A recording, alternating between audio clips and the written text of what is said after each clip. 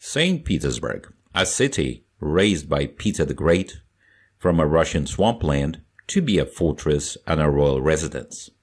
In 1762, Catherine the Great began to fill this palace with masterpieces of art.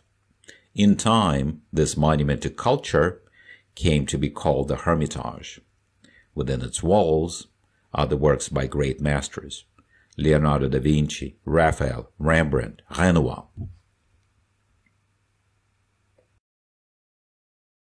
The Hermitage halls and galleries memorialize the great characters and events of Russian history.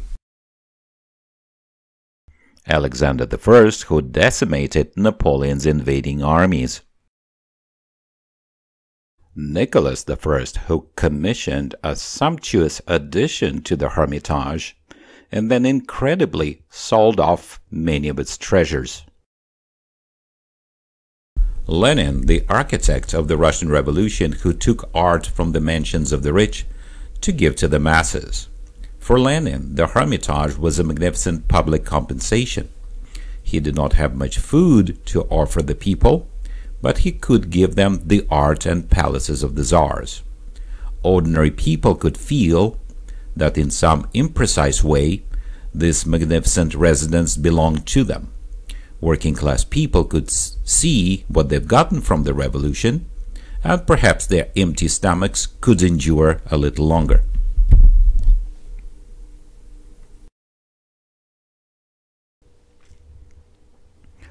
And then St. Petersburg itself, which during its tragic 900-day Nazi siege saw 1 million of its people die. But through tragedy and rebirth, the Hermitage has endured. Like the Louvre in Paris, it remains one of the great museums in the world.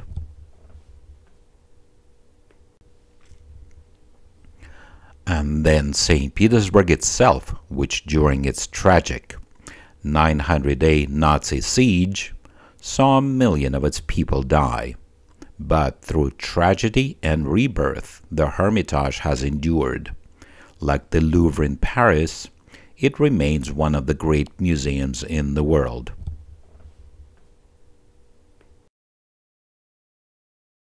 This extraordinary place is an art museum, one of the greatest in the world. It has also been a great many other things.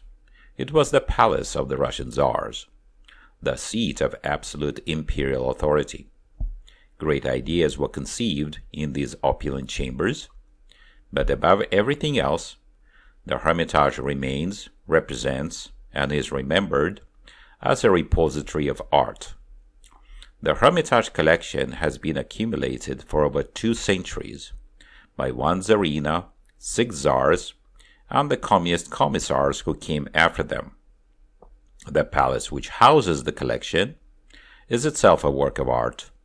Its 1,000 rooms express the taste of 2 centuries, from replications of ancient Roman mosaics to the Baroque complexities of the 18th century.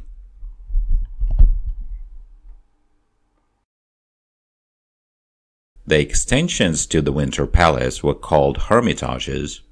The name now refers to all 5 buildings of the Hermitage, including the Winter Palace.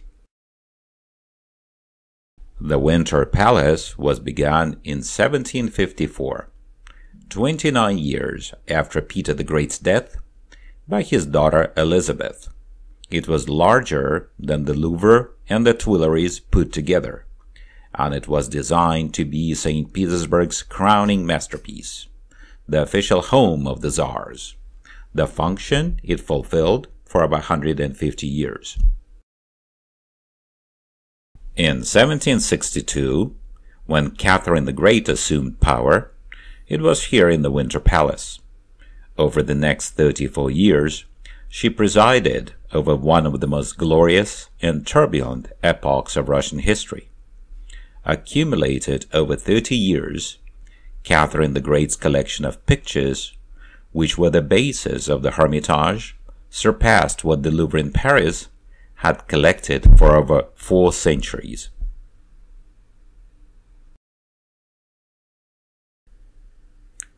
The Gotskowski collection was also a personal and political coup for the new Tsarina. The pictures had been collected for King Friedrich of Prussia, the idol of Catherine the Great's late husband, Peter III. But Friedrich had got himself involved in Europe's 7 Years' War and was broke. Catherine the Great was not.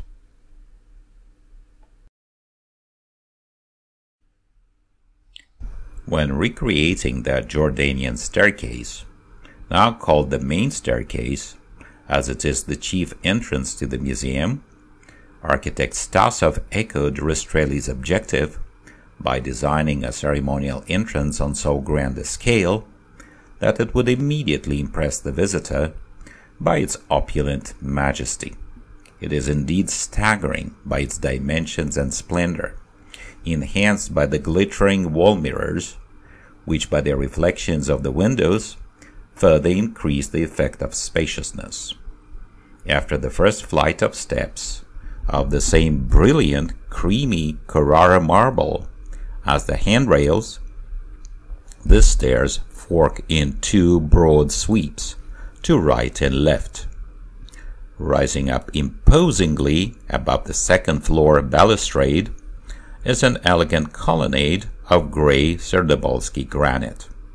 Here the eye is caught by the huge ceiling painting, which at the soaring height of 22 meters makes the ceiling seem much higher than it really is. This ceiling painting, depicting the gods on Olympus, was painted to the design of the Italian Gasparo Tiziani. The sumptuous elaborate decor is further augmented by graceful statues of mythological deities and the Rococo strapwork ornament of gilded alabaster and plaster. It is by these stairs that the high-ranking dignitaries ascended to meet the Russian emperors. In the 19th century, this staircase was also named Jordanian because during the celebrations of Epiphany, the members of the imperial family descended it to the frozen Neva River, where an ice hole, a Jordan, would be made to perform a water consecration ritual.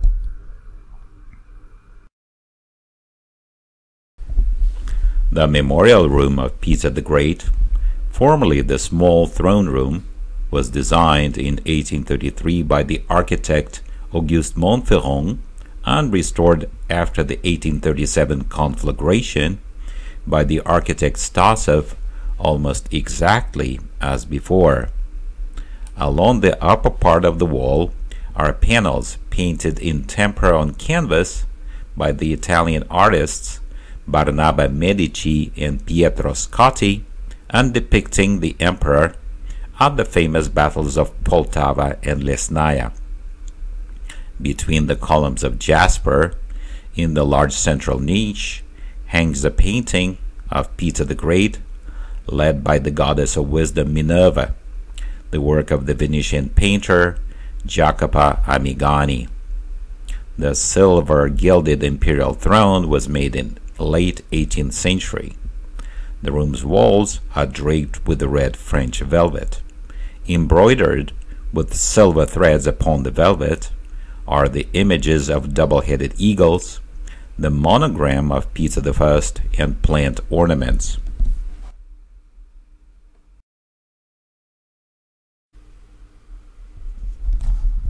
The large armorial hall, its floor space is 1,000 square meters, served as the venue for ceremonial events. It was decorated by the architect Stasov with a Corinthian colonnade and a balustraded gallery along the perimeter. The armorial hall is always flooded with the light, emitted by the shining gilding. The name of this room, the second largest in the Winter Palace, is directly associated with its decor, abundant in the coats of arms of Russia's provinces and the cities of Moscow and St. Petersburg, displayed on the gilded chandeliers. You can also see the sculptured groups of warriors clad in old Russian armor along the frontal walls. The armorial hall was designed for formal receptions in honor of the dignitaries representing provincial nobility. Besides, the members of the imperial family would walk in the ceremonial procession through this very room, heading to the grand church of the Winter Palace. On such memorable occasions, the bypass gallery of the armorial hall was crowded with the invited public and the media.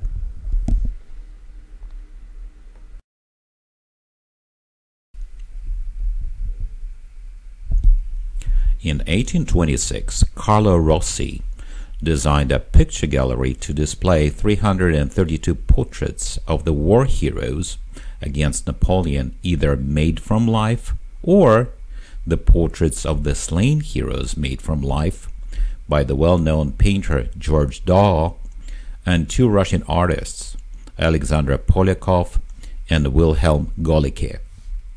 Central is the portrait of Field Marshal Mikhail Kutuzov, the commander-in-chief of the Russian armed forces, who is depicted against the snow-swept plains across which the troops are marching. The portraits of the Russian officers eloquently convey the mood of heroic uplift characteristic of the period. At the far end of the gallery is the immense equestrian portrait of the Emperor Alexander I. He won the gratitude and adulation of the people of Europe for turning back what seemed to be an unopposable tide of French conquest.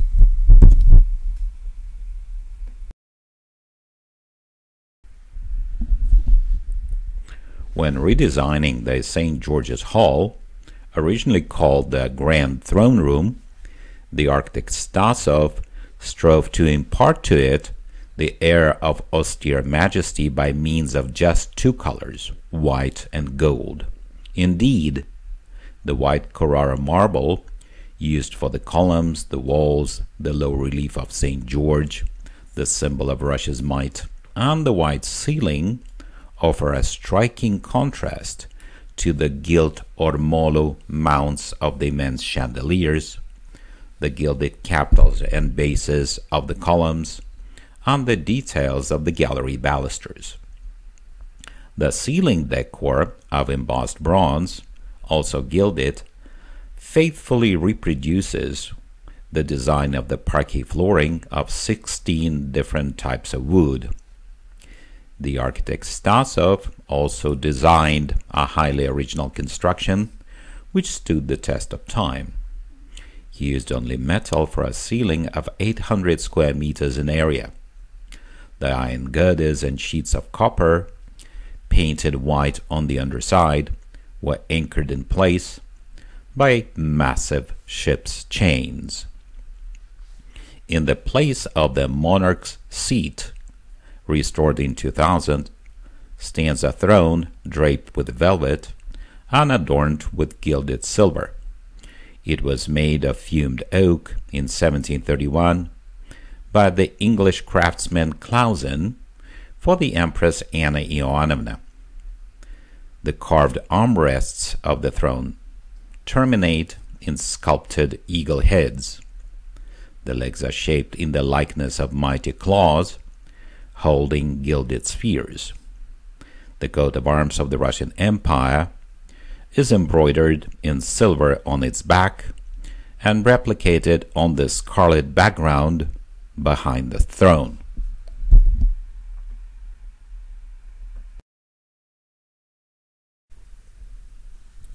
Although somewhat eclectic in style, combining the elements of the Renaissance and Moorish styles, with graceful galleries resting on elegant marble columns, on the floor decorated by a half-size copy of the ancient Roman mosaic, nonetheless the interior decor represents a cohesive whole.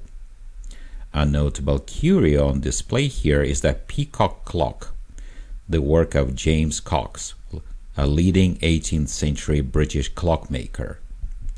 The hours and minutes are indicated in the window, cut out in the cap of a mushroom, and when the chimes play, the peacock spreads its plumage and nods, the owl blinks and turns its head, and the rooster crows. The highly intricate mechanism is in full working order.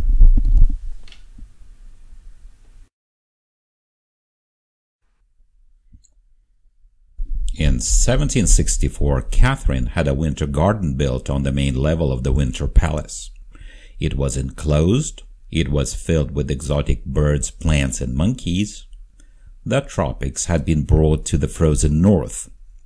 The Tsarina had 2 pavilions put up on either side of the garden, and there she gave dinner parties and hung pictures.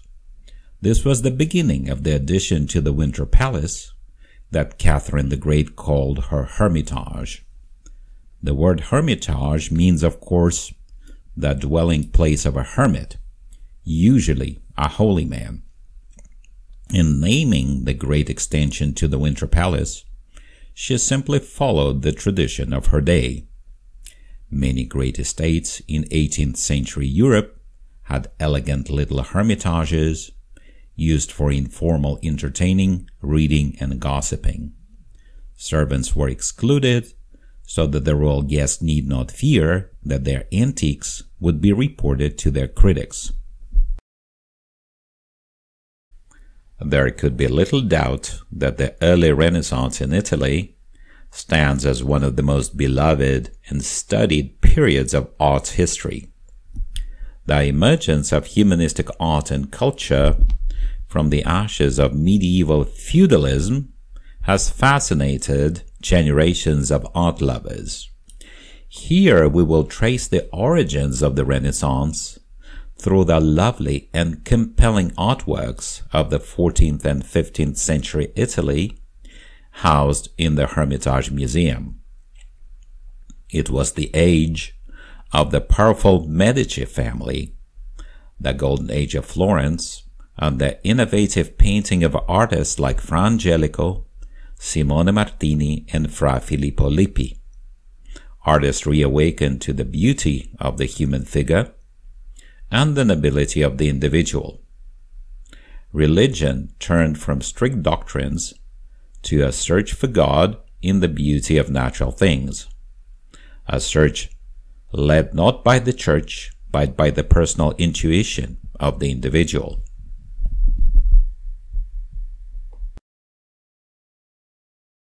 The best incarnation of Gothic tradition in Italian painting is represented by the work of Simone Martini, as well as the Sienese school of painting as a whole. The pictures dedicated to the image of the Madonna are the best in the work of Simone Martini. One of the masterpieces on the subject, Madonna from Annunciation Scene, a panel from a diptych, is in the Hermitage. The other panel with the Archangel Gabriel is in the National Gallery in Washington. Mary's image, created by Simone Martini, is still imbued with a purely medieval subtle beauty. The volume is barely indicated, and the proportions are quite unnatural. The major artistic tasks here were the exquisite color palette and the live and beautiful outline. These qualities endowed the Madonna's image with charming femininity.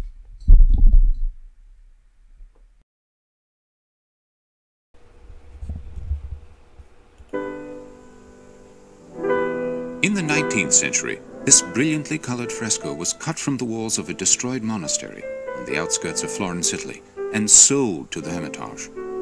The artist is Fra Angelico, the famous 15th century monk and painter.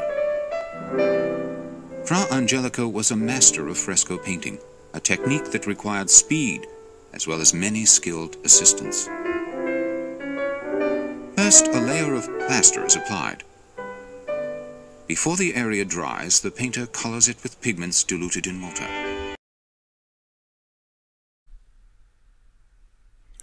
The city of Florence had been recorded in history as the cradle of the Renaissance. One of the city's greatest attractions was the workshop of the Della Robbia family. Their sculpted terracotta figures were covered with an opaque colored glaze. This nativity scene dates from the late 15th century. It is set in a typical Italian landscape, complete with the details of country life. Impervious to moisture, the glazed terracotta could be used both inside and outside. These decorations sometimes covered the fronts of churches or other buildings. The Della Robbia workshop was famous for what was called the sweet style. It avoided dramatic extremes, investing its subjects instead with a serene spiritual magnetism. The work is not the product of one man, but of the whole family who pioneered this technique of vitreous glazes on terracotta.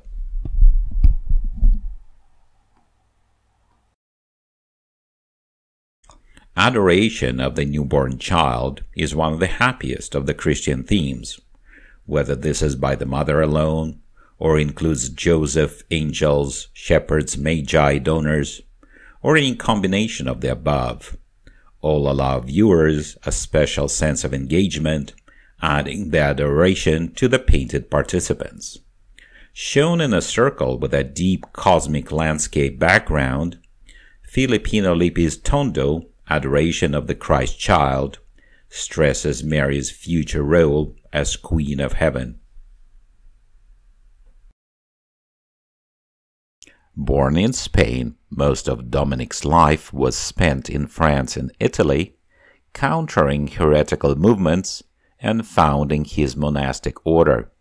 Here he answers the wrath of Christ, a small figure seen in the clouds, holding 3 arrows intended to punish pride, avarice, and lust. Botticelli retreated to the somber religious themes, following severe criticism by the fanatical moralist monk Savonarola. In this work, Saint Dominic foresees the Last Judgment, just as Savonarola did, as he called for the bonfire of the vanities to purify Florence. Indeed, the final days of the Florentine Golden Age were close at hand. Among the few Florentine 15th century pictures in the Hermitage, Filippino Lippi's Annunciation may be one of the most complex. Humbly kneeling, Gabriel's manner reflects the gravity of his message, acknowledging and announcing Mary as future Queen of Heaven. The Holy Ghost, third member of the Trinity, flies in from the left, about to enter Mary's ear for the incarnation. A beautiful still life shows the scattered prophetic books Mary was reading just before this moment of fruition. Her gesture, fingers humbly laced in her lap, refers to the line where Mary describes herself as the handmaiden of the Lord, Ancilla Domini.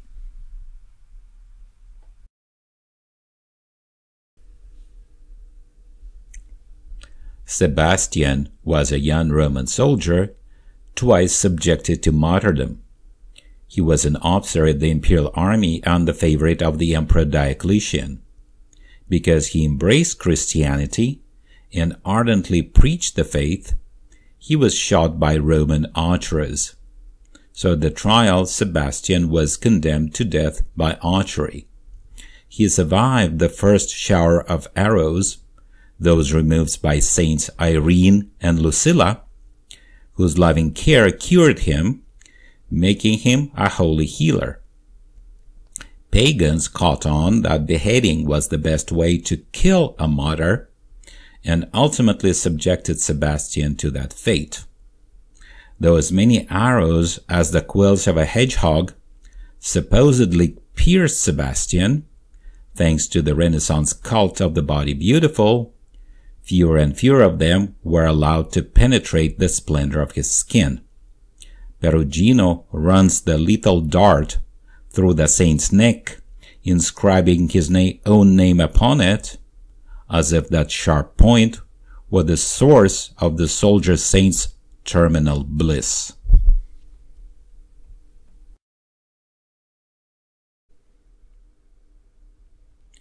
The High Renaissance in Italy lasted less than 30 years, yet this brief epoch marks one of the highest peaks of human spirit and creative genius. Artists were the leaders of this new age, and their genius was thought to be divinely inspired. Leonardo da Vinci, Raphael, Michelangelo, and the glittering gallery of Venetian painters produced works of such miraculous originality that they were placed on a par with poets, princes, and philosophers. For centuries, their work would be the standard to which all others would be compared. So the masters of the High Renaissance built on the discoveries of the early Renaissance to drive art to the limits of beauty. They were seen as supermen, possessed with the rare power of divine creation. And for all time, the status of the artist changed. Seeking absolute truths about man and the universe, they reached new levels of harmony, balance, and technical virtuosity. Generations of artists have built on their achievements, adding new level of passion, emotion, and drama.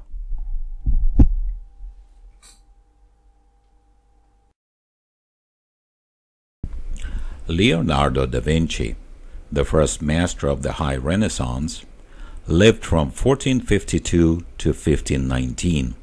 He was really more than an artist. He was a scientist and a thinker who personified the name, the Renaissance man. His notebooks record insights and inventions so numerous they could not hope to be realized within the scope of one lifetime. Madonna with the Flower was painted when he was only 26 in 1478.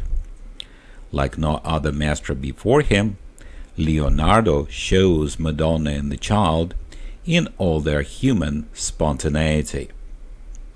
Expressions emerge into the light from Leonardo's smoky sfumato haze. He pioneered a technique known as sfumato or smoke in Italian, the blending of light and shade in imperceptibly subtle gradations. The Virgin's delighted smile is the smile of a woman, and the Child plays like any other baby. The chief impression this picture evokes is not its genre element, but the natural analysis of the inner world of a man, the awakening of consciousness in a child. The child is curious about the flower, as if being in a normal childish relationship with the world. The face of Mary, whose dress and hair are done in the latest Florentine fashion of the time, is marked by a placid smile. The natural gestures combine the characters into a unified group.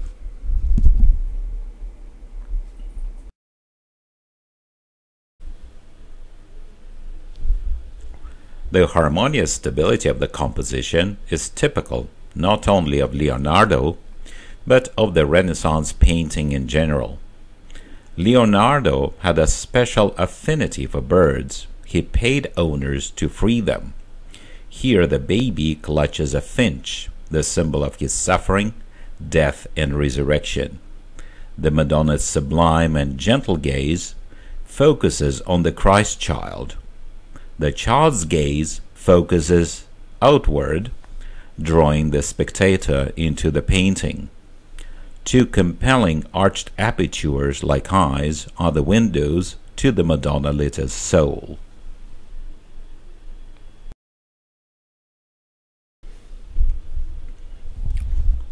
Where Esther's beauty won a Persian king, and her courage the salvation of her people, the same attributes enabled Judith to seduce and slay the Jews' enemy, the Assyrian commander Holofernes, whom she murdered in his tent after getting him drunk.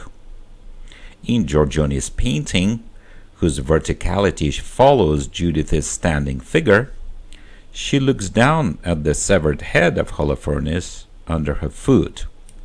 Her exquisitely bared leg is revealed as the weapon, leading to the Assyrians' fall. Venice, one of Europe's most militant and romantic centers, found Judith's apocryphal book appealing, as did Florence, because both states were republics.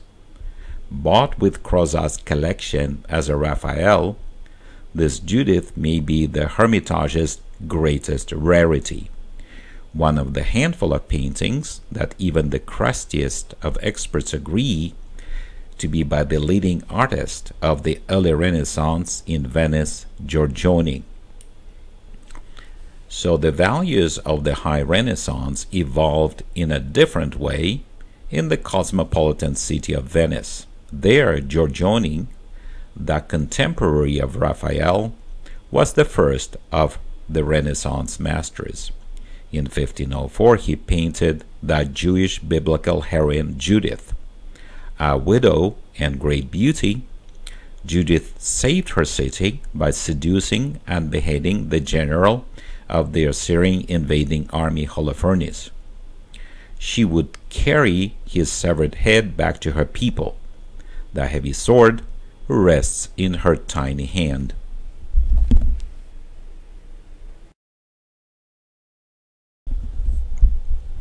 Especially close to Christ, Mary was the first mortal to whom he appeared after the resurrection. She was the sibling of the industrious Martha and of Lazarus, whose dead body was the first to be raised by Christ. She and Mary argued before Christ about the two ways of life, the contemplative versus the active. He agreed with Mary in speaking for the superiority of the first. Mary Magdalene here affords the faithful, the lustful of both a legitimate occasion to see a beautiful penitent wearing very little but her long tresses, looking very well indeed, as she does good by renouncing the bad. The Penitent Mary Magdalene by Titian is one of the pearls of the Hermitage collection. Mary Magdalene kneels outside of her cave, to which she had fled to renounce earthly pleasures in devotion to God. The expressive beauty of the painting emphasizes the deep grief of the penitent sinner. Her book rests on a skull, reminder of mortality. Her attribute is a bottle of myrrh oil with which she anointed Christ's feet. The work is in the tradition of painting hermit saints.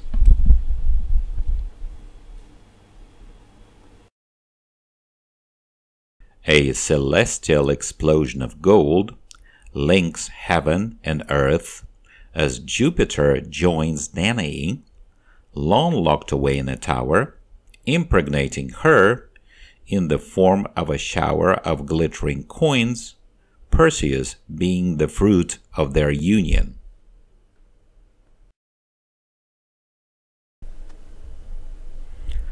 Whom old Titian may have painted this image for is an open question, as it remained in his own home until after his death.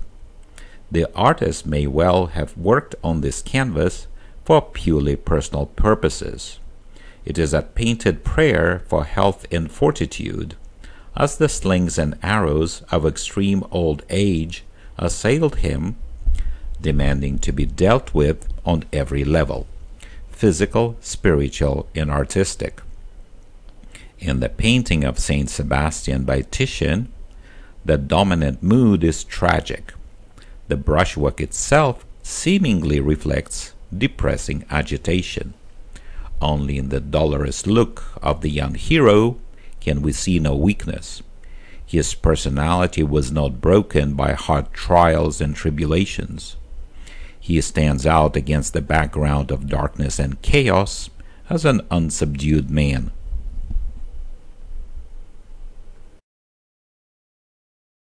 By the mid-1780s, Catherine had become bored with art collecting. Drama became her new passion. She had this exquisite little theater built at the far end of the Hermitage. The decor was in the high neoclassical style. The seating was limited. The stage was designed to accommodate operas as well as plays. Catherine had always loved the theater. She wrote plays and the libretti for 5 operas, all featuring prominent figures from Russian history.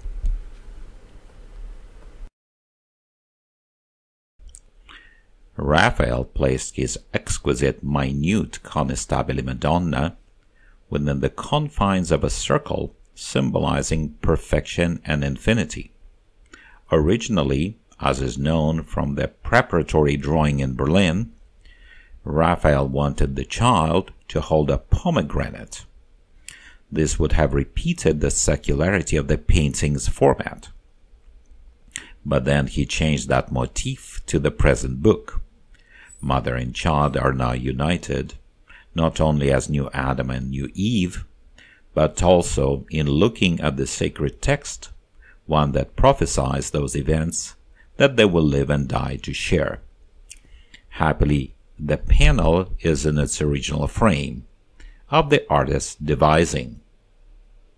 Option number 2. But Leonardo's inventions and discoveries were theoretical.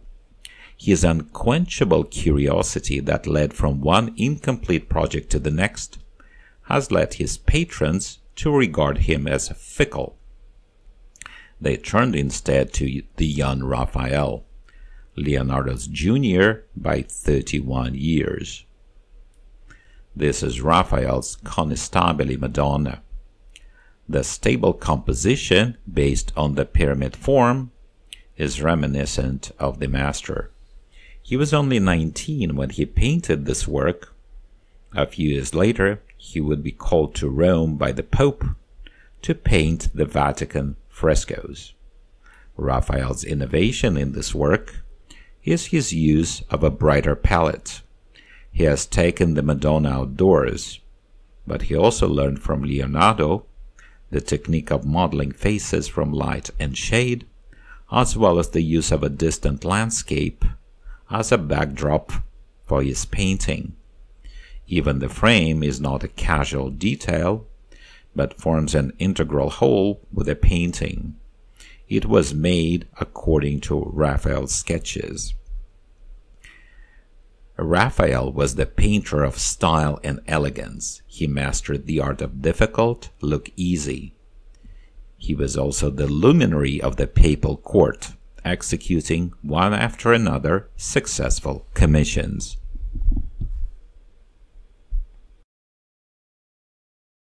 This work was painted when he was 23. Scholars still consider it to be a mature work because it displays all the simplicity, clarity, and harmony that mark the works of the High Renaissance. Raphael was quite financially successful. Part of his success could be traced to his highly social nature.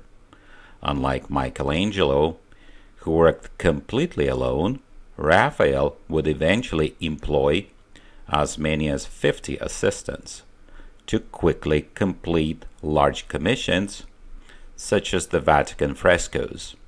He was so well liked that when he died suddenly at the age of 37, the entire court was devastated.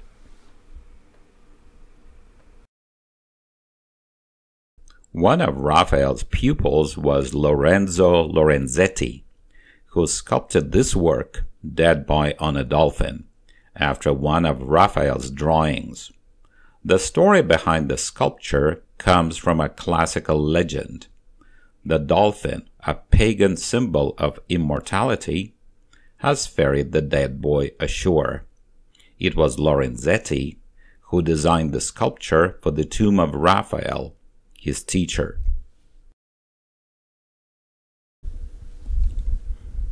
To Michelangelo, art was the making of man, an act of divine creation. He said that he liberated the figure from the marble that imprisoned it. His crouching boy expresses man's strength, but also his weakness.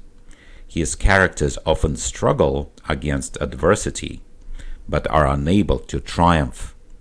The statue was carved from a single piece of marble, and the rough surface retains traces of the sculptor's chisel work. The boy's body, in the crouching boy, is full of potential force, but compressed as if subdued. We can feel the strengthening of the tragic world outlook inherent in the sculptor. All the beautiful still life elements, along with the singer himself, suggest the sum total of the five senses. Sound and sight by the youth's voice and eyes, his lute, viola, and music sheets, taste by the fruit, scent by the flowers, touch by the young man's hands upon his instrument. Veronese is linked with harmony more than conflict, yet when he had to deal with violence, he did so with surprising skill, and nowhere more so than in his conversion of Saul, with all its requisite turbulence.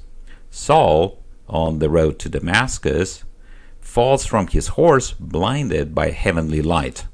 He almost rolls out of the picture as he hears the voice of Christ asking him in Hebrew, "Saul, Saul, why persecutest thou me?" Here the protagonist, soon to convert to Christianity and be renamed Paul, is almost overshadowed by the staggering array of horseflesh and fleeing warriors, yet the saint-to-be just barely manages to hold his own within this magnificent frieze-like composition.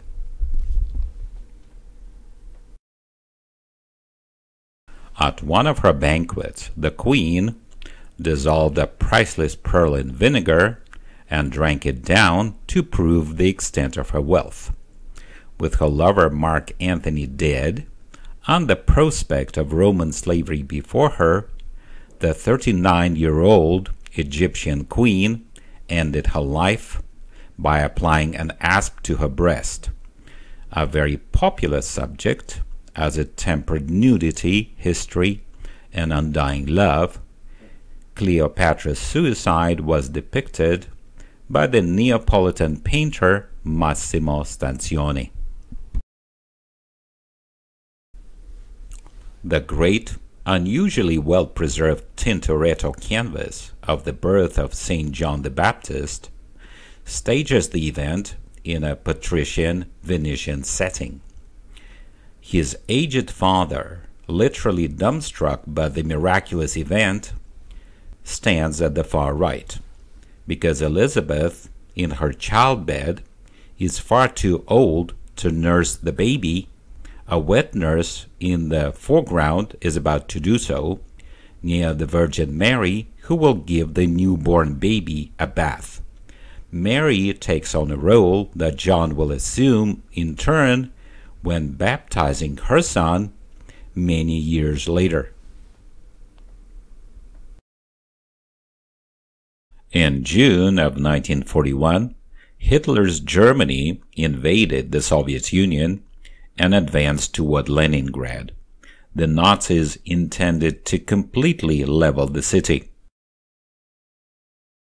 At the Hermitage, in preparation for evacuation, crates for each work of art had already been constructed. The staff packed 24 hours a day without stopping. However, empty frames were left on the walls as the symbols of the staff's faith that the art would someday come back. Within 10 days, the galleries have been totally stripped of their treasures. Nearly 2 million pieces have been packed. 3 trains were waiting to take them deep into the Russian heartland. At dawn on July 1st, 1941, Joseph Orbelli, the director of the museum, was standing on the platform weeping as the first two trains pulled out of the station. The trains were going to a hiding place so secret that even the engineers didn't know their final destination. The third train never left. Hitler's forces had closed the circle around the city. The siege of Leningrad had begun. 2.5 million people were trapped inside Leningrad with all the supply routes cut off. The terrible winter of 1942 was one of the coldest on record. Fuel reserves were exhausted. The water supply no longer functioned. Daily bread rations were cut to 4 ounces per person. During the siege, the Hermitage remained open to the public. The works that had not been packed for evacuation remained on display. In the Hermitage workshops, there were pots of joiner's glue used to make frames. The starving staff survived on a jelly made from that glue. The siege had become a test of the human spirit. As bombs fell outside, the Hermitage basement housed the museum staff and their families. The concussions from exploding shells blasted out most of the Hermitage's window panes. Winter storms blew in through shattered windows. The skylight in Nicholas's the first main gallery was smashed. Snow and glass fell on the exquisite parquet floors. The starving staff painstakingly removed the mixture of snow and glass, bucket by bucket.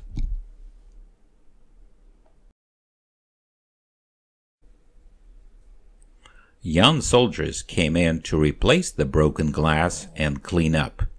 One of the guides, Pavel Gubchevsky, gave them a special tour.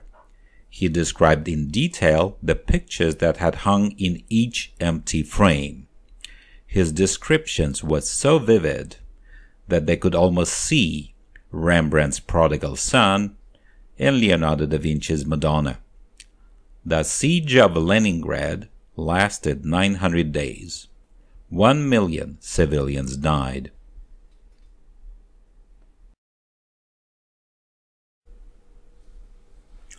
Such canvases as these captured the fly-by-night nature of festivity, selling as costly souvenirs.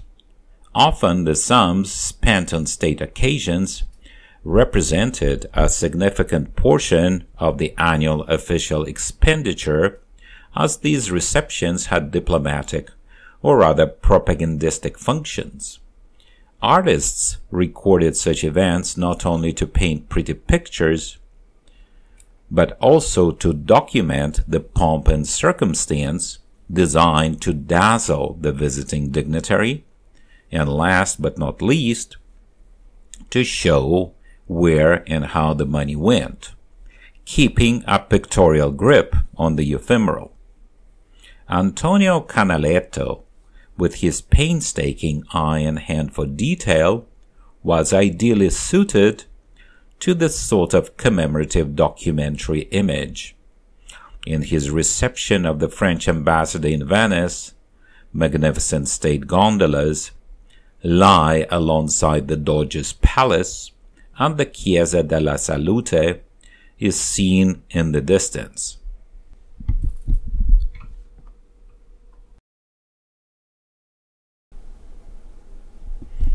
Here we have a heroic feat in Baroque composition, the Death of Adonis by the Italian sculptor Giuseppe Mazzuola. The twisting spiral of the figure begs the viewer to circle the sculpture and admire it from various angles. Venus foresaw the death of her lover Adonis and warned him not to go hunting. The sculptor chooses to portray Adonis in his last moment of fleeting balance as he tries to escape the wild boar who would kill him. The beautiful youth, about to fall to his death, is shown in a violent dynamic motion in this virtuoso work. Striving for the true depiction of human emotions, the death of Adonis possesses a theatrical energy inherent in classical tragedy. Adonis lets out a cry of help before surrendering to death. The work is a fine example of sculpture in the round. The spiraling composition shows the influence of the Italian Baroque sculptor Bernini. Because the viewer must walk around to see it completely, the work is intended for display in large halls like this one or an outdoor park.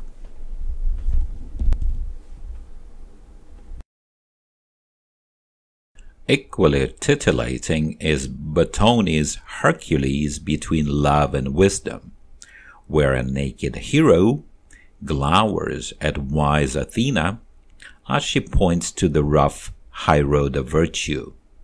A deliciously décolleté Venus waves a rose into Hercules' face, promising accessible joys of love if he takes the low road of earthly pleasures.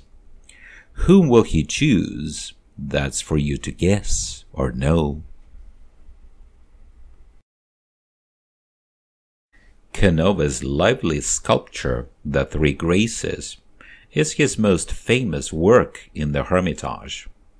The three young women are the handmaids of Venus, the personifications of grace and beauty. They represent the three phases of love: beauty, desire, and fulfillment. With an interplay of gesture and motion, their reactions to one another create a vivacious energy and movement throughout the composition.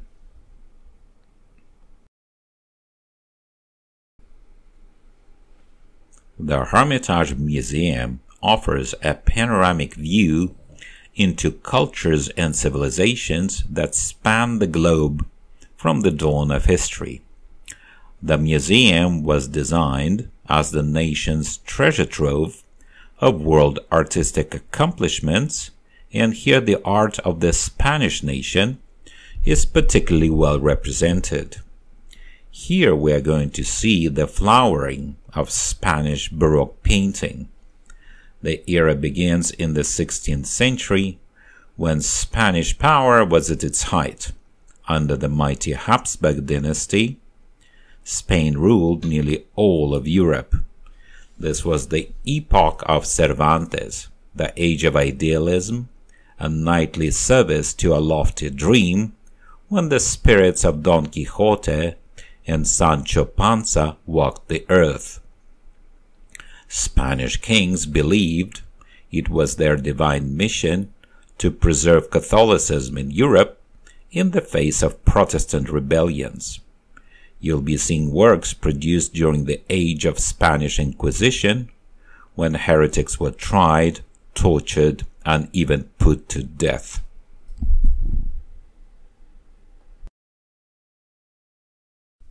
Saint Jerome, the great scholar and philosopher, also suffered in the wilderness.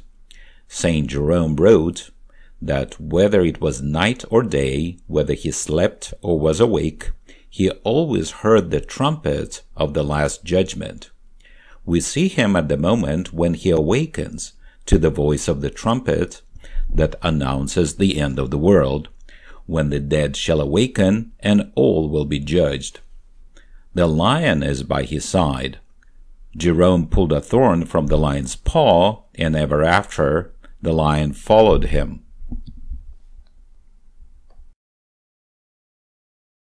Saint Lawrence of Spanish birth became the first deacon of the Roman Church.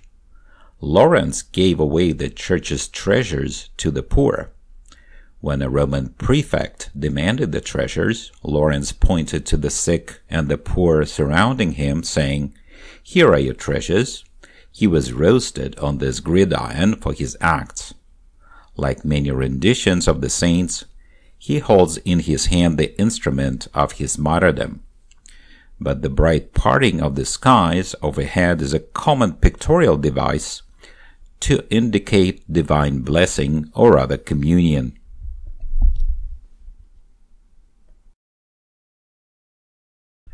The girlhood of the Virgin, possibly following a mystical account where she pricks her finger, that initial bloodshed a prefiguring of a life of sacrifice. One of Mary's girlhood labors in the temple was the sewing of its great curtain, which will tear at the moment of Christ's death. Placement of the white cloth on her lap intimates that project, as well as the Pietà, when, with a winding sheet across her knees, she will cradle Christ's dead body in her arms. Here, the Counter-Reformation within the Catholic Church reaches out to common people. The Virgin is seen in a new way, not as an icon, but as a little girl who sews and prays. Murillo's skill in rendering children is phenomenal. The boy looks natural and unposed. In his non-religious paintings, Murillo chooses precious moments and freezes them in time. Charmed by the images of poor but happy children, he has become known as the painter of little beggars.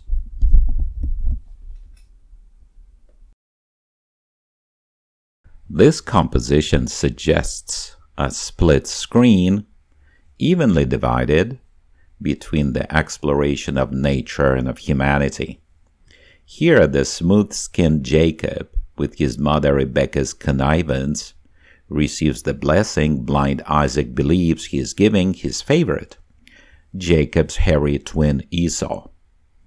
Jacob has covered his arm in animal skin so that his blind father would think that he was touching Esau's hairy arm.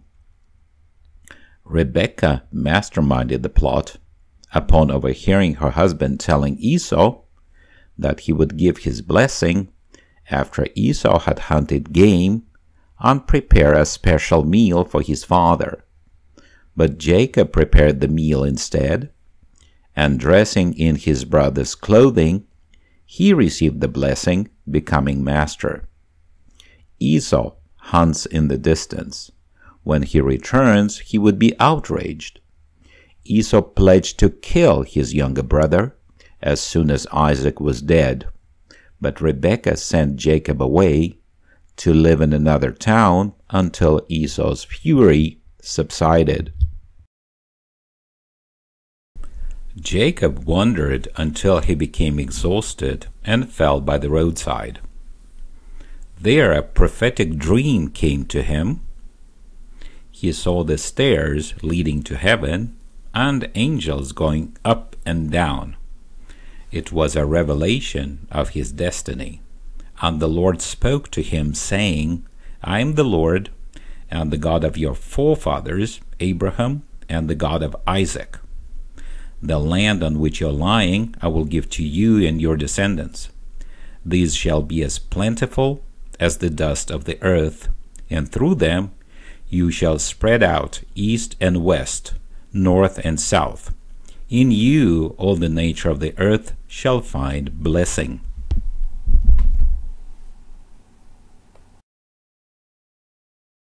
Here's the painting by the famous realist artist Francisco Goya, who achieved his greatest success as a painter after an illness robbed him of his hearing. Portrait of the actress Antonia de Zarate. This portrait was painted in 1810, 1 year before she died of tuberculosis. This is Velázquez's portrait of the man who introduced him to the court of King Philip IV, the Count Duke Olivares. Here Velázquez creates a neutral backdrop, focusing our attention only on Olivares. We see a clever, energetic, and authoritative man with intelligence in his eyes. He is not idealized, nor is his nobility emphasized. It is his singular personality, his unique round face, and the dapper moustache that we notice.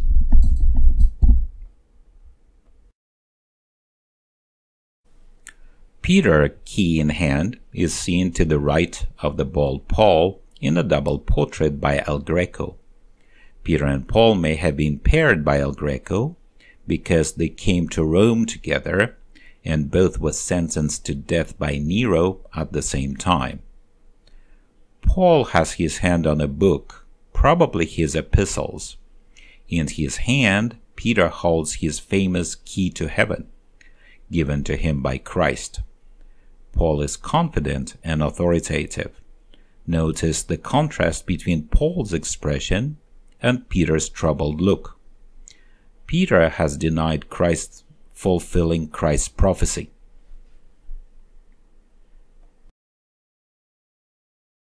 Luis de Morales stressed Jesus' self-sacrifice as already manifested in infancy. He grasps a yarn winder that resembles a miniature crucifix and holds a bobbin.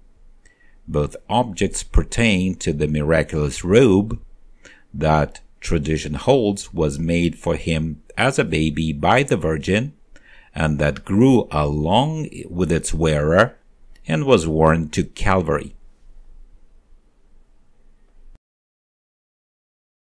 Misunderstood in his own day, Rembrandt is now considered one of the geniuses of Western art. Suffering the death of many loved ones, disfavor of his peers, and bankruptcy, Rembrandt nevertheless created works of unforgettable significance. This is Rembrandt's Descent from the Cross. He became the master of effects, dramatic lighting, personality, and gesture. It is a night scene where Christ and his followers are united by the light. There's little idealization, but rather a sorrowful realization of the painful human death.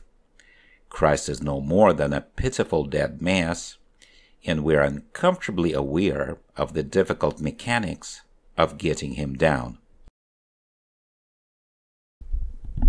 Rembrandt's wife, Saskia van Uylenburg, appears as the goddess Flora, her hair lavishly dressed with blossoms, holding a flowery staff. The artist celebrates his bride too, being in bloom, pregnant with their son Titus, whose birth in 1641 would soon result in Saskia's death. The year of 1634 was the time of great happiness for Rembrandt, the year he married his wife Saskia. He painted her often. This time he paints her as Flora, the goddess of spring and flowers. She came from a wealthy, respected upper-class family and managed to introduce her husband into those circles. In 1639, Rembrandt bought a large house for his soon-to-be growing family. His career seemed to be expanding by leaps and bounds, and he received a number of important commissions, but his dream was not to be. Saskia's first 3 children all tragically died in infancy. When Saskia herself died in 1642, within a year of the birth of their 4th son Titus, Rembrandt was devastated.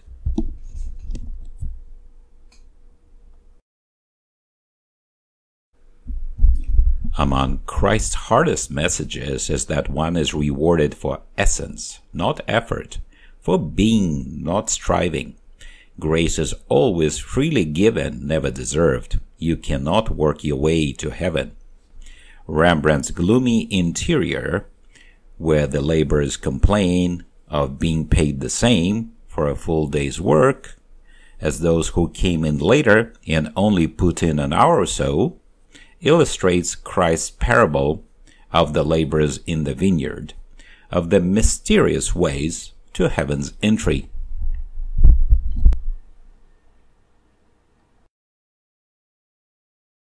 That brave and faithful general may be leaving for his final fatal battle. Without jealousy or rivalry, Jonathan and David share the Bible's best friendship. Learning of Jonathan's death, his stricken survivor could only lament, "Your love to me was wonderful, passing the love of women."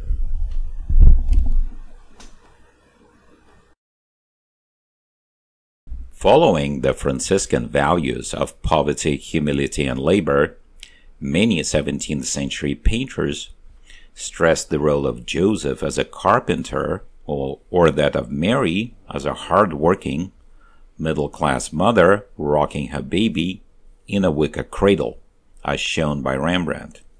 Laboring in the background, Joseph uses carpenter's tools. Others hang on the wall. Throughout his career, Rembrandt was fascinated with the faces of the elderly and painted them often. He showed great interest in and identification with the old, with the poor, and the downtrodden. The artist shows us nothing of the subject's social position, his job, or the events of his life. We are confronted instead with the meditative side, the domain of his soul. Notice how lovingly Rembrandt records the sunken terrain of this old man's face. Overtly or covertly, sacrifice is always the central theme of the Bible and its art in the events that make it necessary and the ways in which it is fulfilled. The ghastly scene and subject of Abraham's sacrifice of Isaac established the awesome extreme of obedience to divine dictate. Rembrandt, more than any other artist, captured the horror of that event. Abraham covers his son's face with his own swollen, butcher's hand so that Isaac cannot see the paternal source of doom. Dramatic illumination picks out Isaac's body, the agonized face of his father, as well as the head and hands of the angel of deliverance, and the falling knife, highlighting the action in near cinematic fashion. Rembrandt added a surprising, almost incongruous refinement of detail, which only serves to underscore the tension, brutality, and relief of this moment.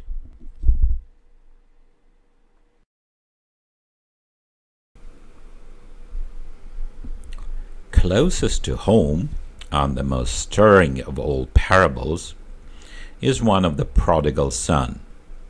Having left home and squandered his birthright, the wastrel son, returning in rags, is welcomed back by his father with a joy and devotion that the dutiful son who stayed home cannot comprehend. Only a parent may fully appreciate this parable, painted by Rembrandt after all of his children were dead. Answering the perplexed stay-at-home's question as to why he celebrates, the father replies with two of the Bible's most moving lines. "Son, thou art ever with me, and all that I have is thine. It was meet that we should make merry and be glad. For this thy brother was dead, and is alive again, was lost, and is found." Rembrandt brings a sense of the absolute to this scene of reconciliation by showing the prodigal from the back. So hiding his features, Rembrandt leaves his expression to that most powerful of the media, which is the viewer's imagination.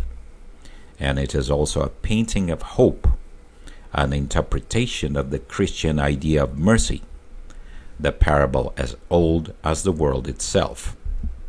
After long wanderings, having squandered his inheritance, impoverished and repentant, the son returns to his father and receives his forgiveness. The bold son is ruined, repellent. His clothes hang in tatters. He has become an outcast. Even his shoes are worn through. The painting expresses a hope that the darkness of human existence will be illuminated by tenderness, that mankind will find refuge in God's forgiveness.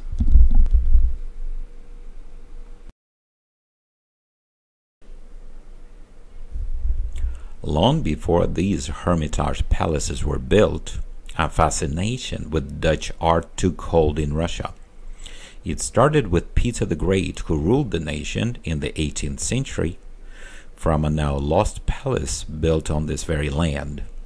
Peter's love for Dutch painting was synonymous with his love for the sea, and it was Dutch seascapes that Peter first acquired on one of his first trips to Europe. Holland back then was the greatest maritime power in the world, a nation of traders and seafarers. Fascinated with everything that the nation of Holland represented, Peter would devote much of his reign to winning his way on the west for his then landlocked nation, so that Russia too could become a mercantile power. Now the collection of Dutch painting has grown far beyond Peter's original seascapes. It is so extensive and varied that it would be quite possible to trace the history of Dutch painting exclusively through the works housed in these Hermitage palaces. Rembrandt was not the only genius of this age. The entire Dutch art world was in its prime. In the early 17th century, after a long, protracted struggle against Catholic Spain, the northern provinces of the Netherlands emerged as an independent state, today's Holland. In this Protestant individualistic culture, religious images were stripped from churches. Church and state were now only minor patrons of the art. A private collector's media was born, and the subject matter of art has changed to suit the new patrons.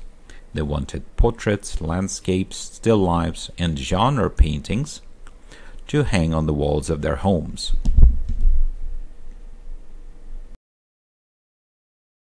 Marshes might not seem likely subjects for romantic grandeur, but in the hands of Jacob van Ruisdael, a bog takes on just that quality.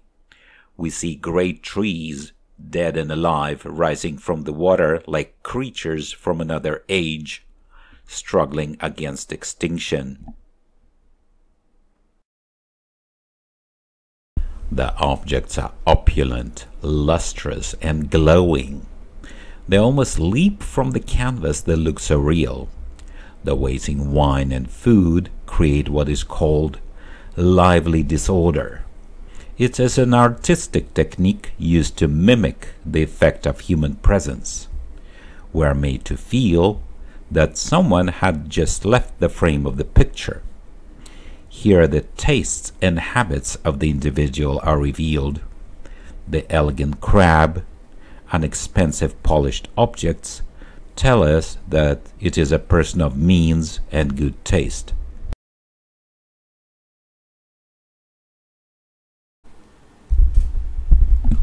With his usual wit, Jan Steen shows a game of backgammon, possibly set in a bawdy house, for the gentleman's pipe is at a suggestive angle towards the woman he may be playing with in every sense of the word. This lavishly furnished interior is lined with Spanish gilt leather wall covering. The wine cooler on the floor, with the ivy leaves around, points out that this chamber is in the realm of Bacchus, presumably for the paid-for pleasures of wine and women.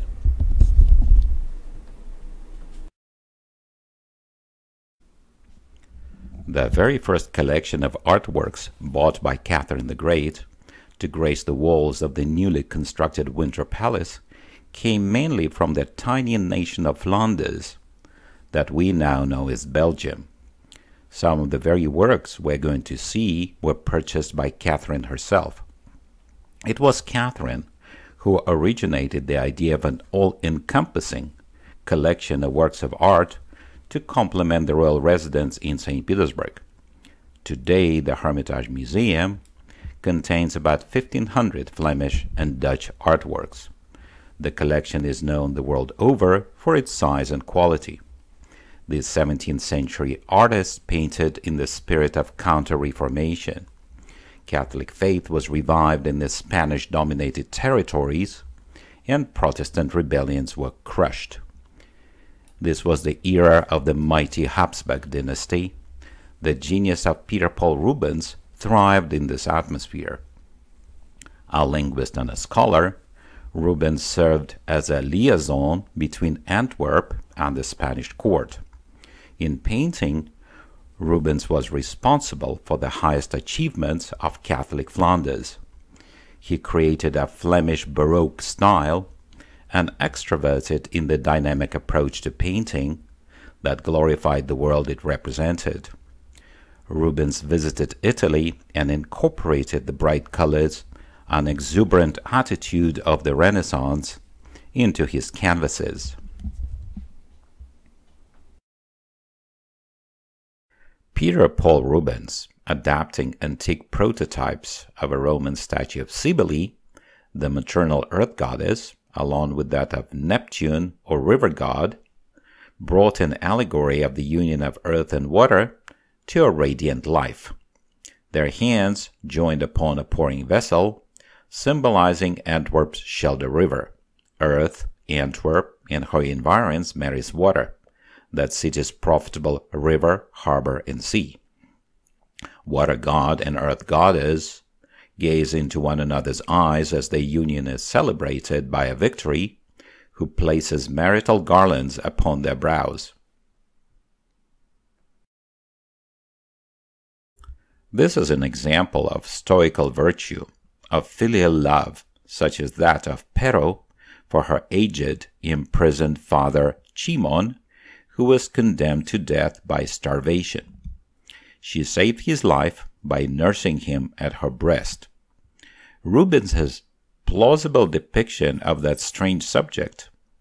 A Roman woman's love for her father brought it a massive dignity, elevating what lesser hands and minds might have reduced to a risible incest fantasy to a moving image of rare solemnity.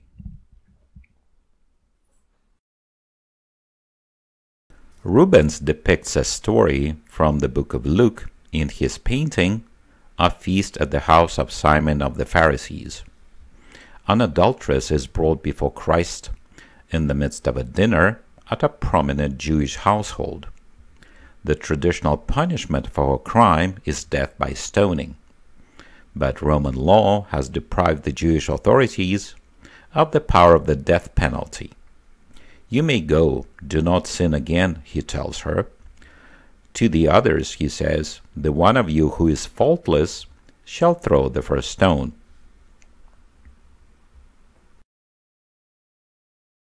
Bacchus may seem rather appalling or delightful at the same time. He has the head of a young man, his body lost in raddled adiposity, in a massively enlarged travesty. An innocent cherub relieves himself on the spur of the moment without an inkling of modesty. His mind is either far away or perhaps completely empty.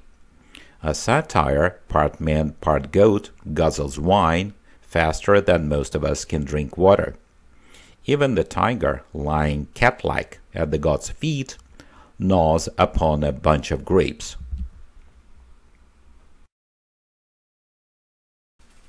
Here the daughter of the king of Ethiopia is freed from the bonds that chained her to a rock, where she was guarded by a fearsome dragon.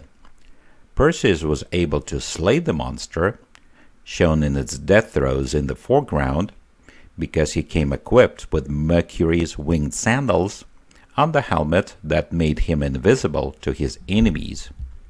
Perseus' shield is emblazoned with Medusa's petrifying stare.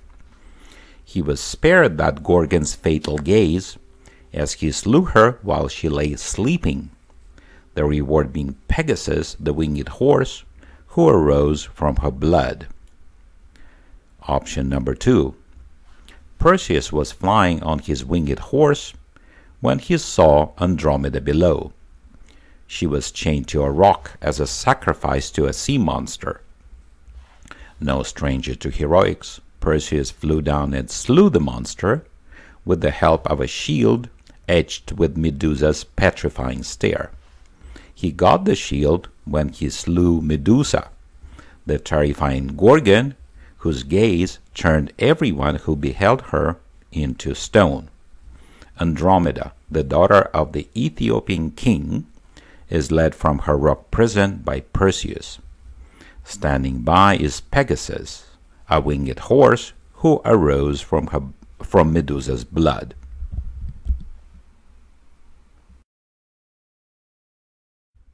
Philadelphia and Elizabeth Wharton shows Van Dyck's scintillating skills as a portrayer of children.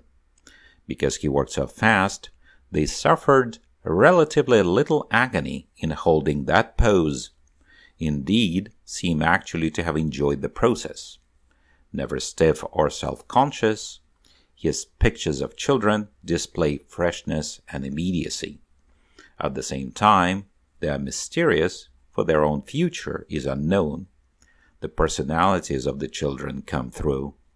The elder sister is playful, while the younger one is quite serious.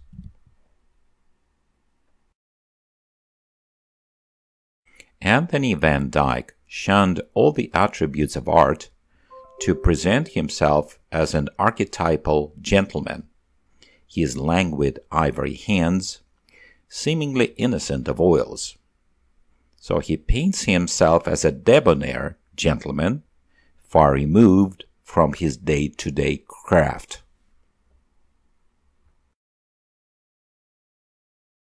A late, unusually analytical portrait of Van Dyck's is that of Henry Danvers, Earl of Danby, wearing the knightly attire of the Order of the Garter, an odd crescent-shaped patch covering an old facial wound won in battle. As scientist, Danvers founded Britain's first botanical garden at Oxford.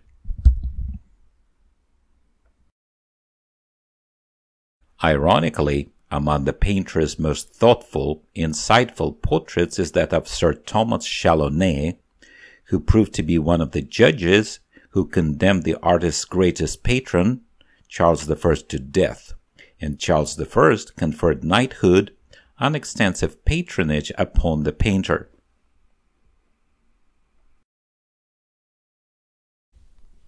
In the late 17th, early 18th century, the nations of Europe were swept up in an amazing groundswell of culture. It came from France. Suddenly, French language, French culture, French etiquette, anything French were considered the height of style. These Hermitage palaces might never have been built but for Catherine the Great's desire to emulate the French court. Even the name of these enormous palaces came from a French idea. To the French, a Hermitage was a pleasure pavilion for court games, concerts, and performances. As an enlightened monarch, Catherine the Great wanted Russia to be the equal of any European nation. That was the era of France's Sun King, Louis XIV. His reign ushered in a French rise to political power and international prominence in art, fashion, etiquette, and language.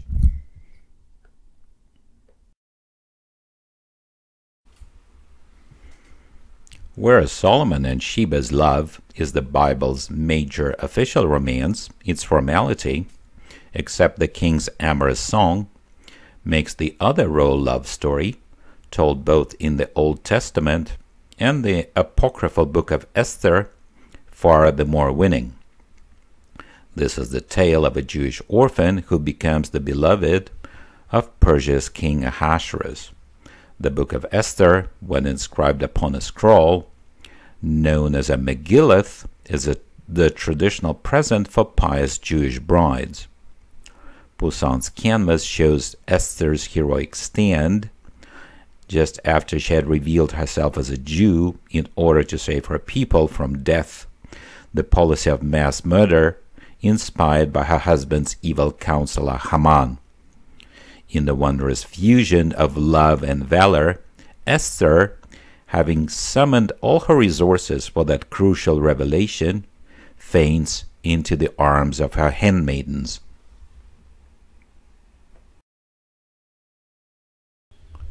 Jacob finally realized the error of his ways in a long, dark night of the soul. Wrestling with an angel, he came to understand how his meanness was as much against God as against his fellows, and vowed to change for the better. This revelation is the subject of Claude's dramatic nocturne, where the winding phalanx, led by Esau, out for fraternal blood, suggests, far from coincidentally, the Roman soldiers coming to arrest Christ after his agony in the garden.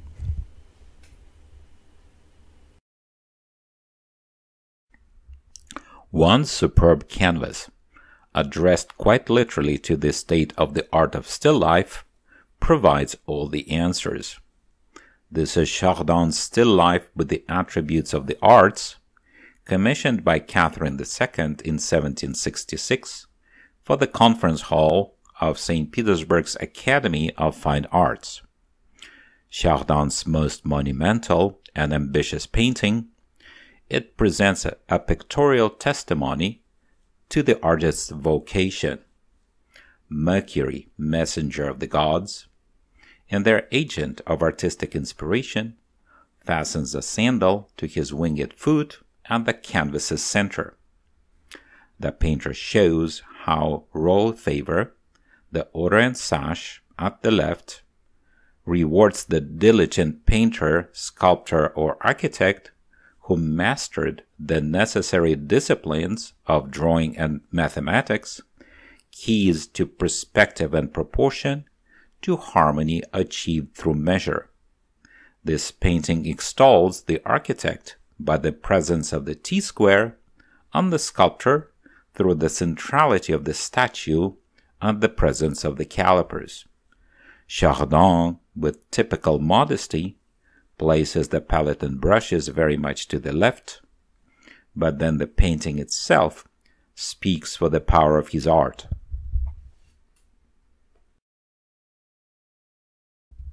History does repeat itself. It took the Russian people to beat Hitler in the Second World War, just as they did Napoleon more than a century before. The Hermitage has a great gallery to commemorate the French invasion and defeat, enjoying a magnificent image of Napoleon at his grandest, in a field marshal's uniform, painted by Antoine Jean Gros, one of the Corsican's favorite painters.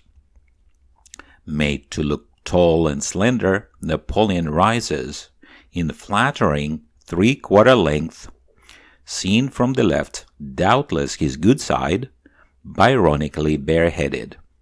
His hair is slightly tousled by the breeze, in a pose that echoes Alexandrian grandeur. Napoleon is supposedly on the bridge at Arcole, where he defeated the Austrians in 1796.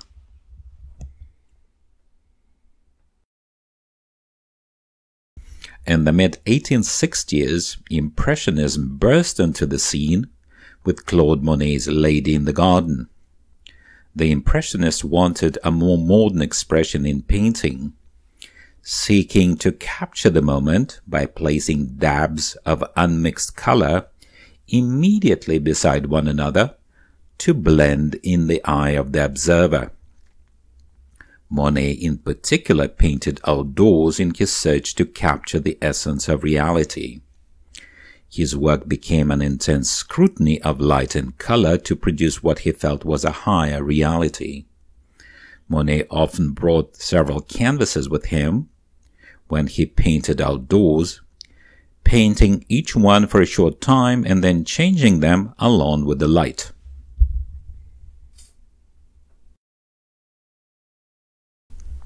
He painted haystacks many times, fascinated by the transformations of the haystacks, fields, and trees in different lighting.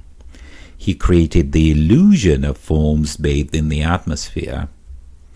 The Impressionists believed that the color of an object is transformed by light and reflections.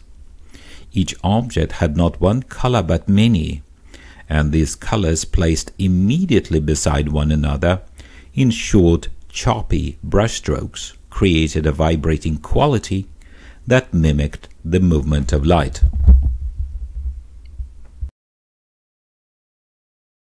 He painted 16 views of London's Waterloo Bridge. Some were so obscured by the atmosphere that the forms became nearly indecipherable. A painting of fog. This is Camille Pissarro's Boulevard Montmartre in Paris, painted from a hotel window in 1897. The work is a poetic vision of a brassy, dynamic street life of Paris. Carriages and figures, trees and buildings all meld into an impression of movement. No individual figure or object is decipherable.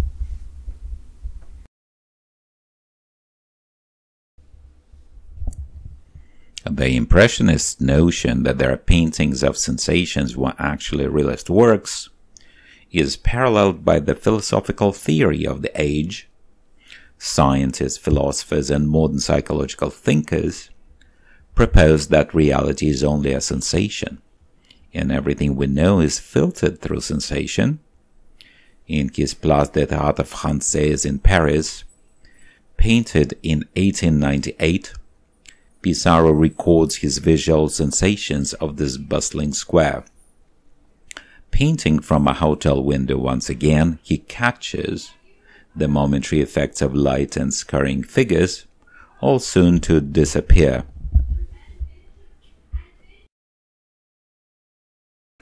Both of the studies included here, woman combing her hair and woman at her toilette, are in pastel, an unusually fugitive medium, sharing the precision of drawing and the color of painting, ideally suited to Degas' art, as its broad strokes seem to hold and radiate light while defining form.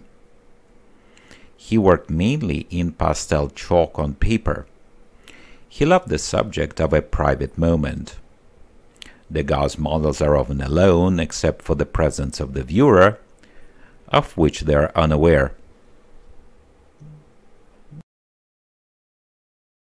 The historian Henri Fusson noted how the color blue is the essence of French art. Cézanne belongs to that list. Blue lies at the core of his vision. It is his vision. Blue rings the tonal bell, releasing the painter's wordless poetry, as seen in the banks of the Marne or blue landscape. Without blue, there's trouble. Found in Young Girl at the Piano, where trapped indoors, deprived of day's light, the only beauty lies in Wagner's unheard sound.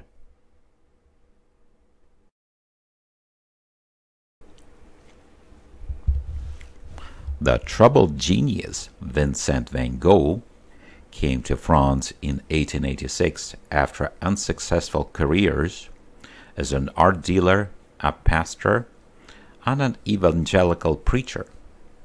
After his failed careers, confounded by his unhappy experiences with women, he withdrew to southern France, where he found excitement in the Arlesian sun and his deeply felt emotional painting. His intense temperament lent tremendous expressive force to his painting, but that same temperament likely led to his early death by suicide in 1890. Van Gogh is said to have tried to kill his friend Gauguin, who visited Arles but refused to remain in town and paint. Van Gogh cut off his own ear as a gift to a lady of easy charm with negotiable affections. Soon after, he was hospitalized on a petition from the townspeople of Arles. Today it is believed that he suffered from schizophrenia. Nevertheless, in his Lilac Bush, he celebrates the ongoing miracle of nature, one of annual death and resurrection, in an image so antithetical to the artist's tragic last months in Arles.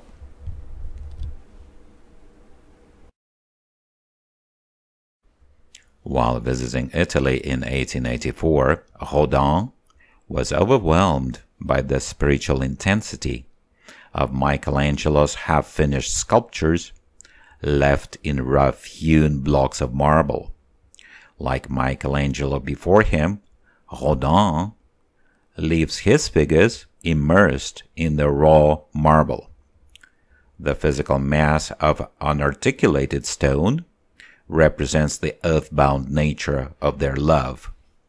The faces and bodies of these carnal figures are forever fused, as if melted together in an eternal embrace.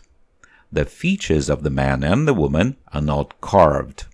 They are only suggested by the indefinite surfaces that blend the light and dark into the ephemeral blurs and smudges. In his Poet and Muse, Rodin's daring emphasis and distortions achieve a breathtaking expressionistic effect. His figures approach the abstract, and marble becomes a fluid medium for the portrayal of human sensuality and motion. Rodin contrasts the roughly chiseled marble with the smoothness of the skin. The finely polished flesh and muscle seem to melt back into the stone from which they emerged. Rodin, a contemporary of Claude Monet, achieves his own form of impressionism in sculpture.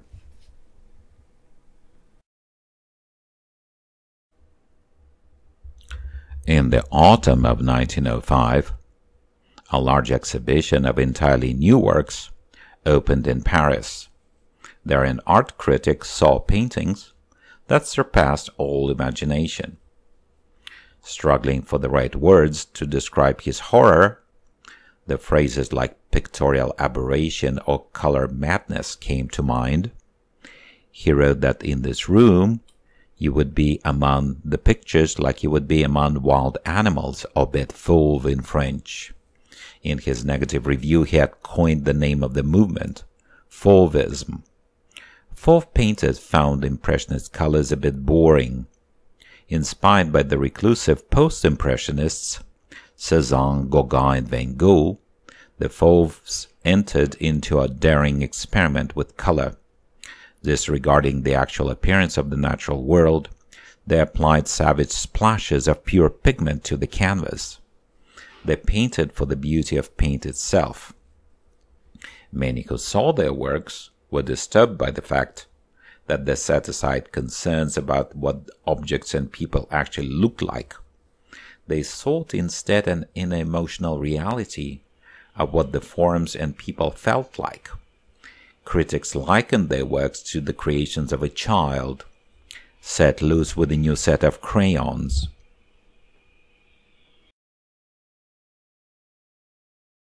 Matisse painted his famous Harmony in Red in 1908.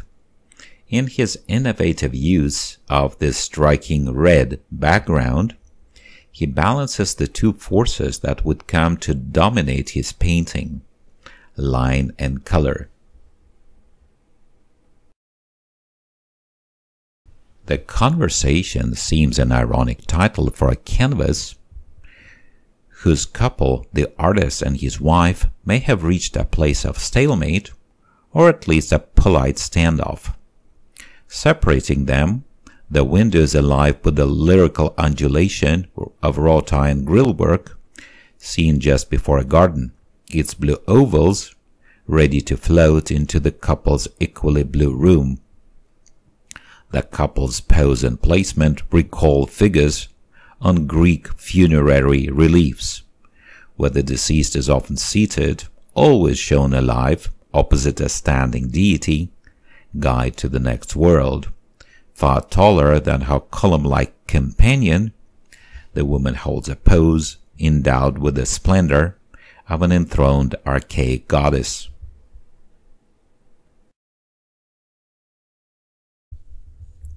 By joining hands in their magical ritual circle dance, 5 short-haired women, their skins an elemental red between clay and fire, bring together heaven and earth. So that same year he would complete the dance, one of the 2 works that some believe marked the high point in his career. It was commissioned by the Moscow collector and patron Shukin, whose collection was requisitioned by the government in the years of Soviet power. The dance was hung over the staircase of Shukin's mansion. Matisse remembered the day he painted the dance. I went on dimanche, Sunday, and watched them dance the farandela. On coming home, I invented my own dance on the canvas, 4 meters long, humming the tune I just overheard, so the whole composition, all the dancers, move in a constant rhythm. Matisse was charmed by the subject of dancing, and it even occupied the painter's mind for several years. That's why it came out, as it were, in one breath.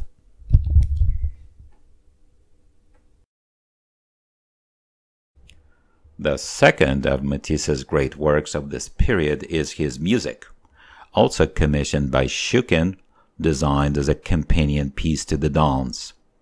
Matisse said that he intended the musical theme to respond to the silence of Shukin's mansion. Vast fields of pure color saturate the canvas, isolating individual figures, surrounding them with lines. The ever-changing colors of his Fauvist period have disappeared into the realm of abstraction, where pure forms and pure colors are separated by simple lines. He creates intensity by simplifying the form and design to the essentials.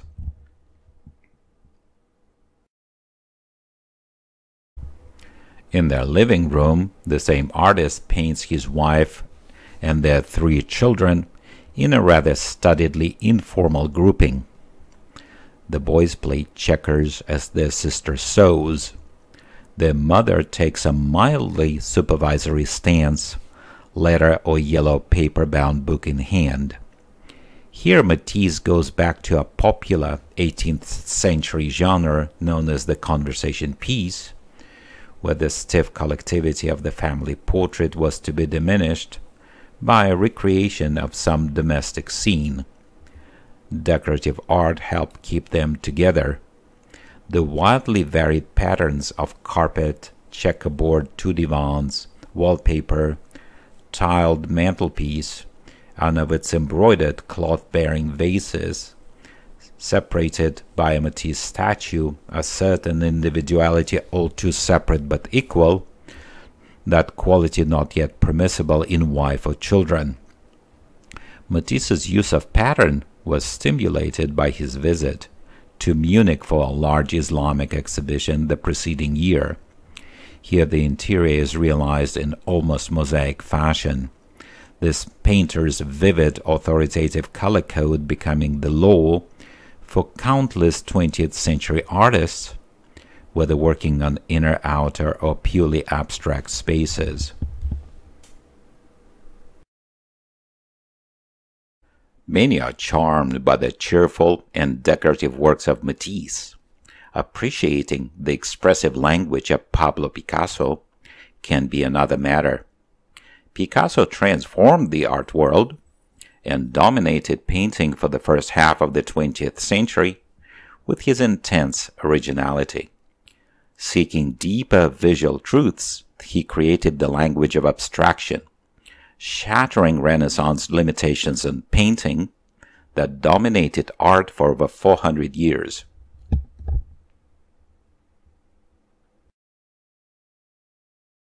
In his Blue period, his melancholic subjects are the poor and the outcasts of a modern city. His works convey a state of eternal mourning, longing, and sadness. As a young painter, Picasso had little interest in the effects of Impressionism. His work reflects his interest in form and uniquely Spanish emotional quality. This is the visit of 1902, sometimes called the Two Sisters. It is thought that the work was inspired by the silhouettes he saw at a woman's prison of Saint Lazare in Paris. A morbid, emotional, highly personal mood pervades the canvas. Notice that he ignores all the traditional reality in depicting the eye the way the ancient Egyptians did from a frontal view.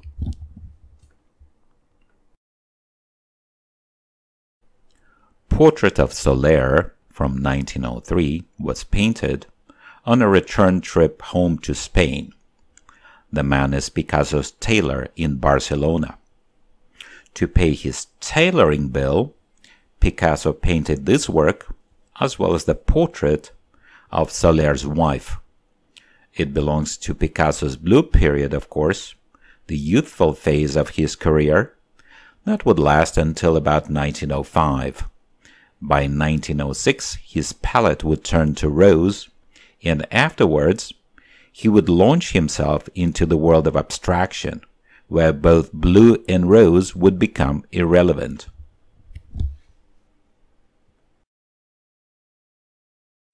In The Dance with Veils, the dancer's swirling, seductively movemented veils are negated by the dancer's crudely carved wooden head, its features clock-stoppingly close to the many tribal sculptures. Picasso's new view of the world paralleled developments in science, which proposed that our perceptions are based not on one view, but on a succession of views and their memories. While critics had attacked colorful Fauvism for its distortions of human form, Cubism massacred human form, deeming it irrelevant to the painting as a whole. The ideas behind Cubism were the ideas of Cézanne, who came up with the notion that all nature could be broken into pure forms, cubes, cones, spheres, and rectangles. Another Vanitas, Picasso's composition with the skull, also includes the skull and pipe, typical for that theme, along with references to the transience of art, the painter's palette and brushes, and a work in progress.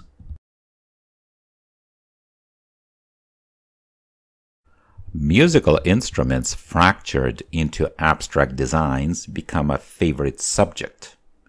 It is a decorative painting of interlocking shapes and patterns with no clear distinction between forms and the space around them.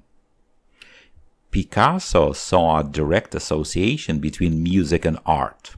He was a close friend with the modernist composer Igor Stravinsky, who in 1910 wrote his Firebird Suite.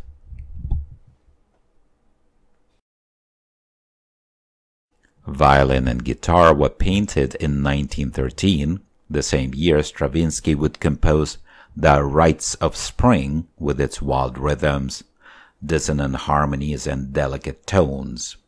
His painting was an analysis of the cubist nature of forms, or analytical cubism.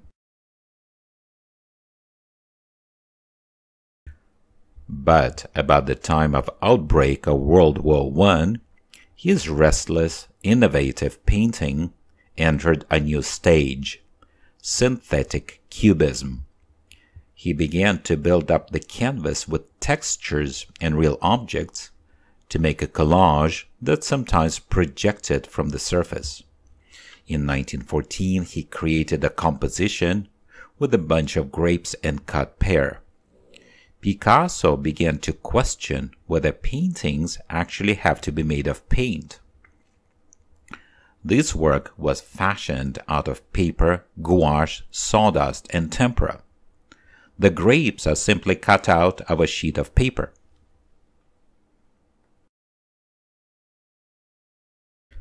The White Hall was designed to house formal receptions.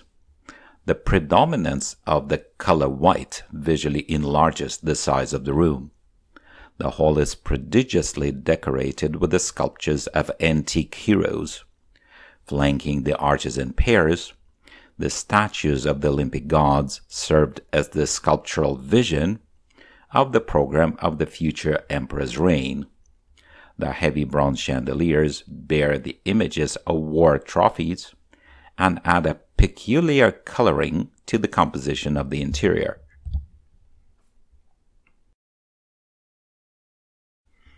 Abundant in glittering gilt, the gold parlor bears a remote resemblance to the ancient chambers of the Moscow Kremlin with their vaulted ceilings and ornate walls. However, the hostess herself used to compare this parlor with the throne hall of Bavarian kings. The parlor played the role of a formal reception room. Standing out among the furnishings of the gold parlor is the gorgeous fireplace. Its marble base is decorated with the figures of caryatides and bas reliefs. The inlaid panel depicting antique ruins was crafted using the technique of Roman mosaics. All this makes the fireplace look like a grandiose architectural structure.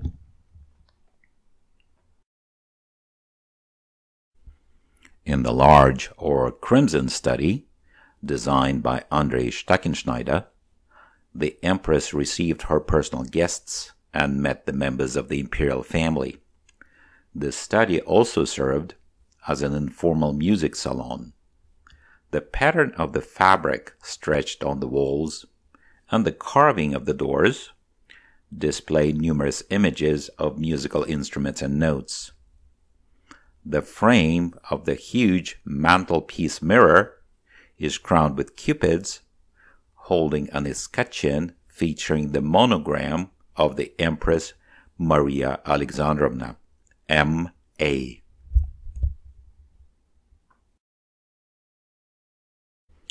The boudoir, or the small study, was one of the favorite rooms of Maria Alexandrovna.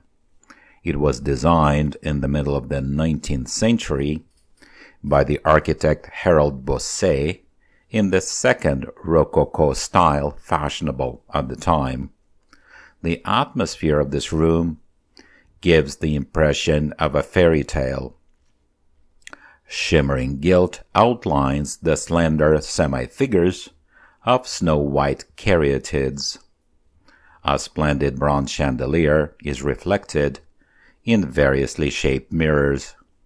Empress Maria spent a lot of her spare time in her cozy boudoir, reading, writing letters to her relatives, or having tea with her husband. A door opens from here to the stairs, leading downstairs to the rooms of her children on the first floor. The rotunda is connected with the dark corridor. Daylight never comes here. Its walls, partitioned by mighty Doric columns, are covered with Western European tapestries of the 16th and 17th centuries. Tapestries were never designed or made as isolated works of art. They were produced in series to decorate a certain room. Hung closely together in a row, they entirely covered the walls and the doors.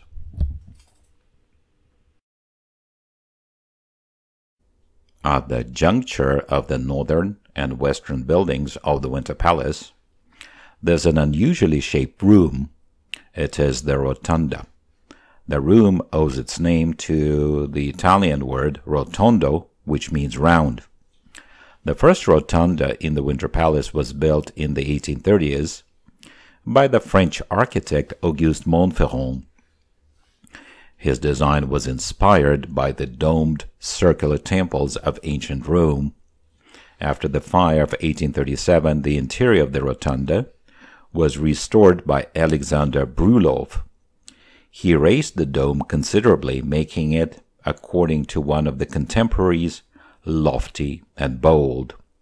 The broad band of the gallery gently envelops the perfectly round space of the room. Natural illumination streams through the skylight. A majestic pattern shines on the polished floor as if reflected in a gigantic mirror.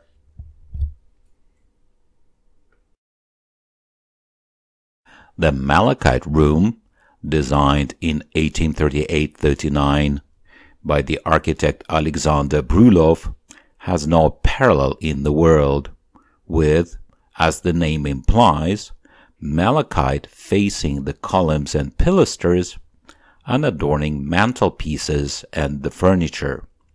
The decoration of the room took over 2,000 kilos of malachite.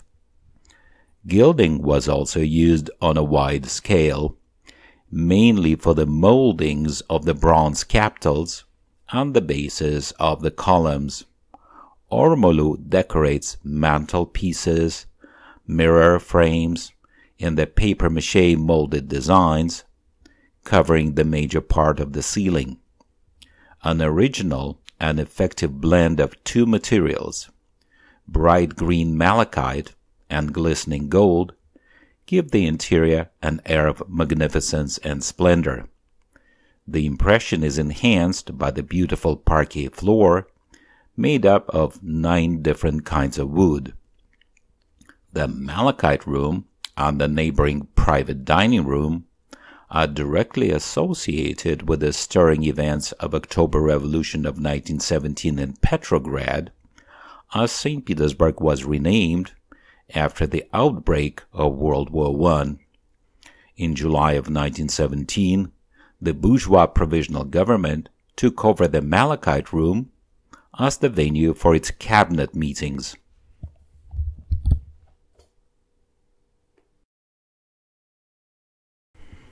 After the Winter Palace was stormed on October 25, 1917, the Revolutionary Red Guards, soldiers and sailors, arrested the ministers of the provisional government in the private dining room to which they had retired after the assault began. This historic event occurred at 2:10 in the morning of October 26.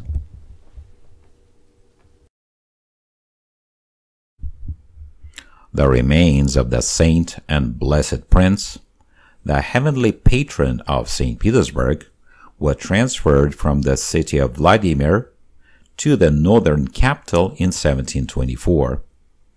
They still rest at the Alexander Nevsky Monastery.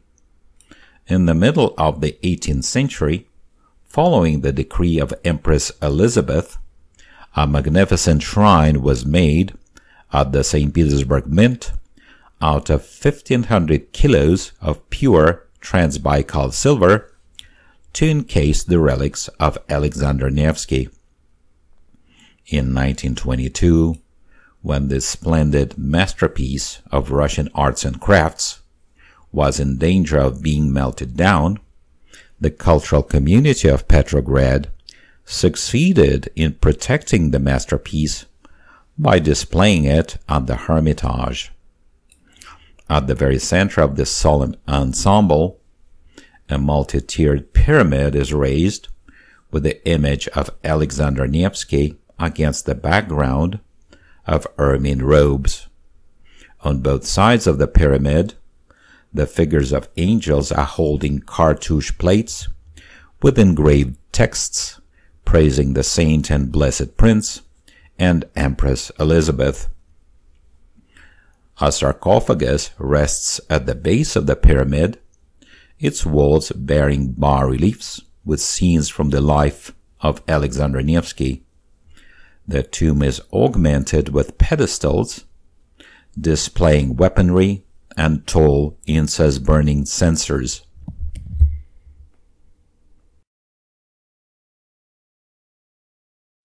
The interior of the concert hall emanates peace and harmony. The room, decorated with the sculptures of Greek muses, was generally used to give concerts to the members of the imperial family and accommodate small concert halls for a limited circle of invited guests.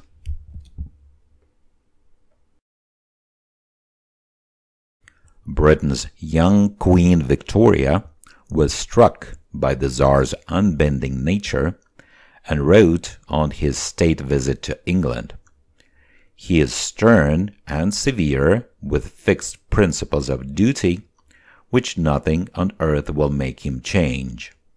He is sincere, I'm certain, even in his most despotic acts, in the sense that that's the only way to govern." The Tsar Nicholas II was a handsome, amiable man, whom his English cousin, the Prince of Wales, called weak as water. The stronger of the two, Alexandra, adored her husband Nicky, whom she regarded as a child in need of protection from the plots and schemes of worldly men